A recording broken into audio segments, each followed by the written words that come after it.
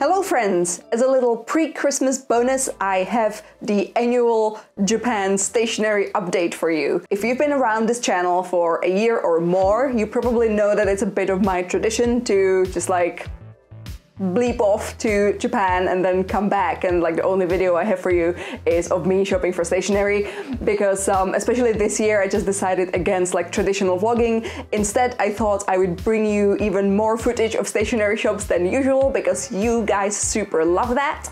So yeah, that's what we're doing today. I'm gonna go through all of my footage and edit for like days and days and see if I can make this into a comprehensible packet of stationery goodness.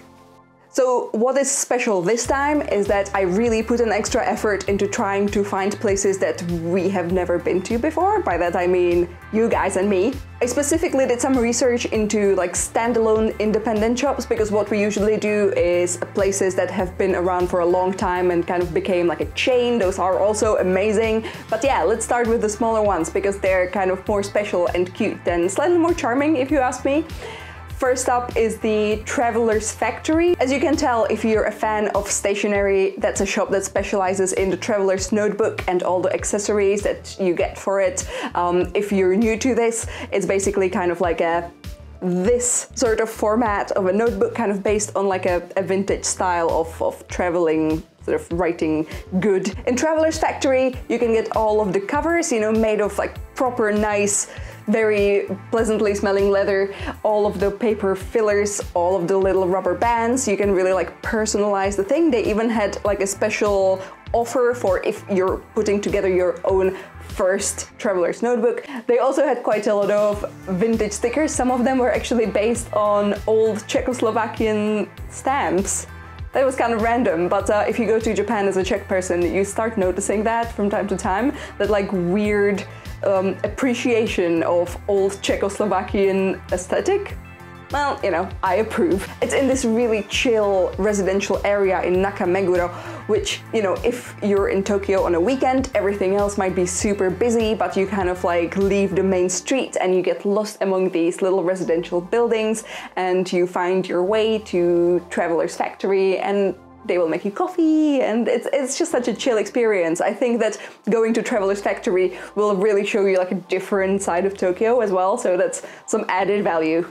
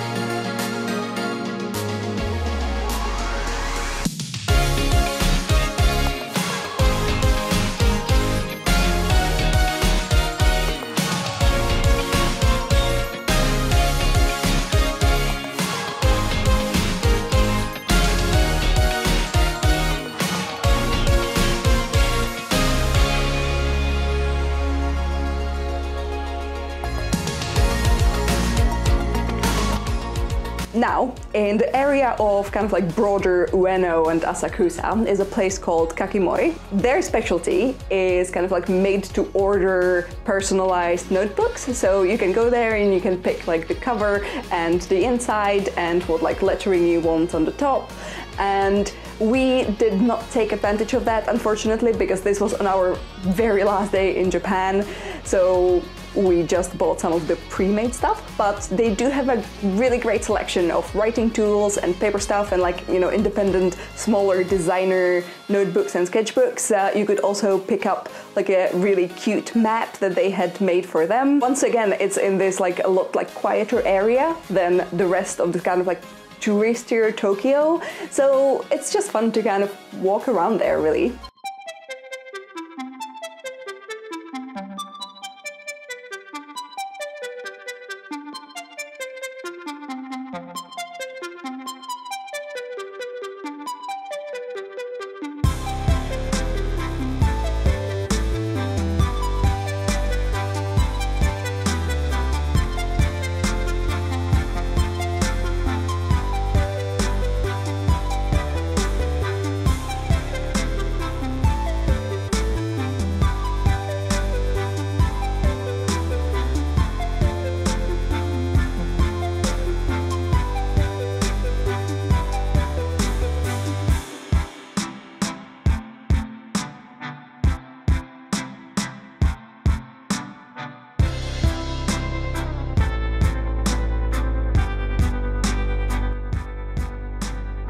And around a couple of corners from Kakimori is Empty Lab, which, you know, again, that might ring a bell to you if you're a stationery fan.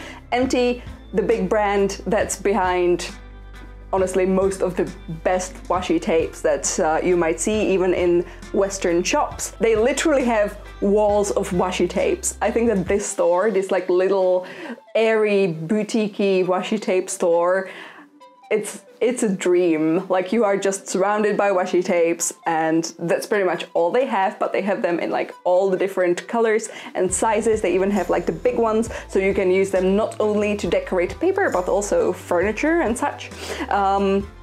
They also had a couple of limited edition ones, and I met a really cute couple there, which was literally me and Simon, but from Canada, I believe. It was so cute. She just kept going like, oh my god, just like keep me from buying more stuff. And he was like, no, but you love it so much, like you should treat yourself. And it was adorable.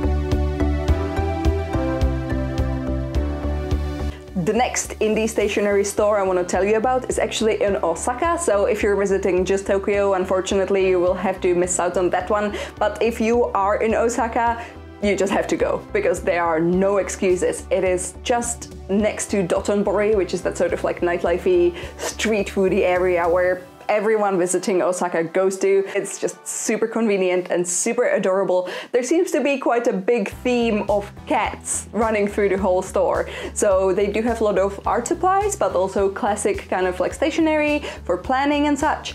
And they also have a lot of gifts. So if you have someone at home who loves cats, you should probably stop by UArts. I feel like I feel like this is the first time I'm mentioning the name of this store. Thanks, brain. Anyway, yes, UArts, that's the name of it.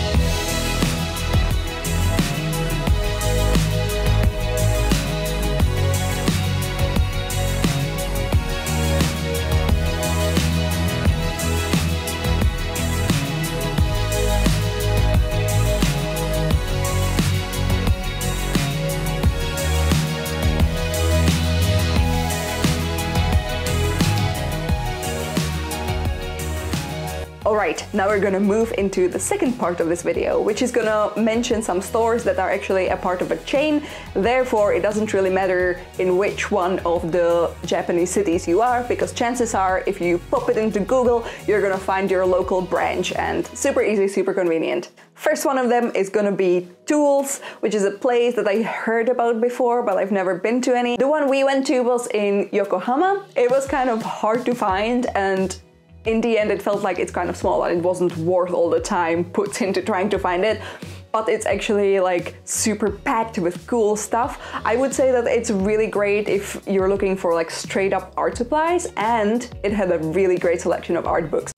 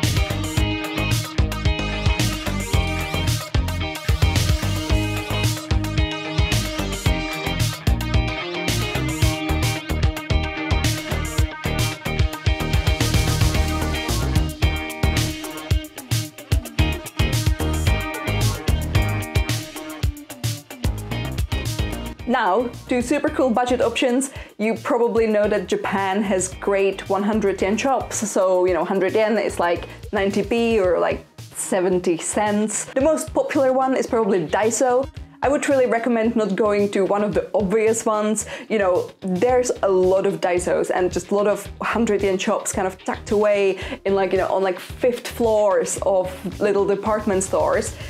Look for those non-obvious ones and you're gonna thank me later, because going to like the one in Harajuku on Takeshita Street is a nightmare and you do not want to do it. Like if you just like need to pop in and get yourself some fake eyelashes, then fair enough. But if you actually want to like slow down, have a look at the amazing stationery they have and maybe, spend like 100 quid on, 130 articles of stickers, then you need to find a different one. Let's have a look what they had. Everything for 100 yen.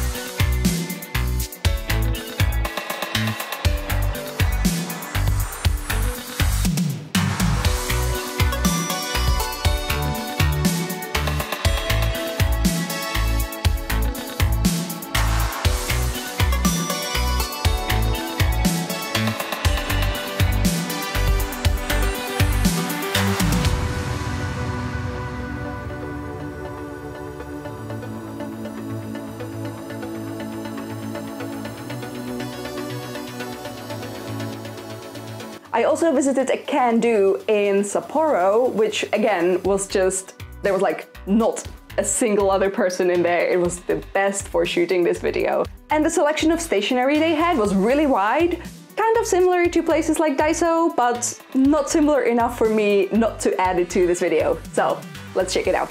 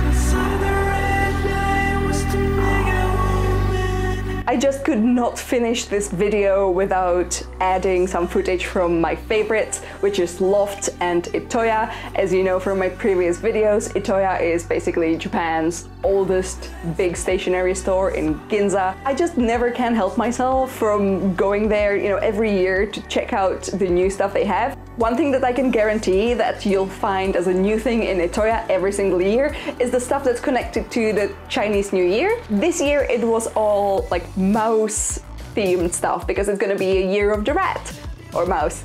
I think rat. I like rats. Tell me in the comments below if you like rats or if you're scared of them. But they're amazing, they're smart like doggies. The best. So let's have a quick look at what Itoya had to offer this year.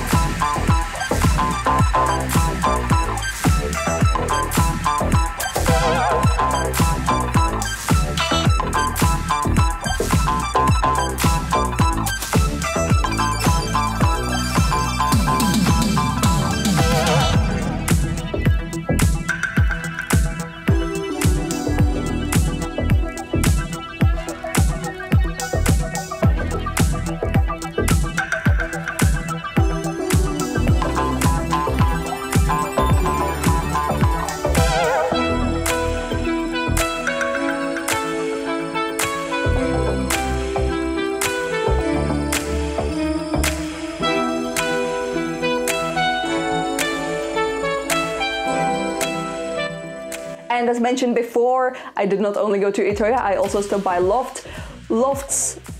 I wish there were more lofts in Tokyo, because unfortunately the biggest, best ones are always in like the most busy areas. So like one of my favorite ones is in Shibuya, but as I kind of mentioned before, all of these areas get really busy, especially on weekends or like in the evenings, so try to avoid doing that. We found a much smaller loft in the area of the Ueno station, which was actually kind of doable. Like the queue for paying for your, very necessary stickers and planners and pens was quite long, but actually like space-wise, it was alright to walk around and take it all in. Loft does a lot of stuff. They do like home goods and they do cosmetics and a lot of gifts as well. But yeah, my favorite bit is obviously the stationery. So let's have just a quick look at what's new in Loft this year.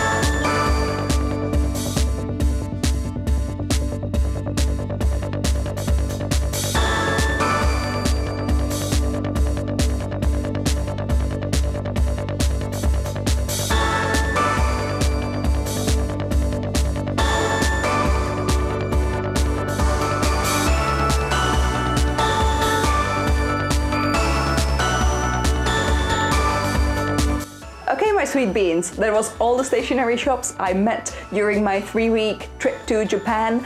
As you can imagine, I did spend quite a lot of money and I bought quite a lot of things, and I do have a haul coming up for you, probably sometime in January. I already shot all of it because some of the stuff, actually quite a lot of the stuff, was presents, so I can't really publish it before Christmas comes because that would spoil the surprise for so many people. Anyway, I hope you are looking forward to that. Let me know in the comments below if anything that you saw in these Japanese stores really caught your eye. What would you buy, and which one of the stores looked like the one that you would love to visit the most? Okay, now I'm finally gonna take a break for Christmas, and I hope your Christmas turns out super great and you have the best of times, and I'm gonna see you soon. Bye!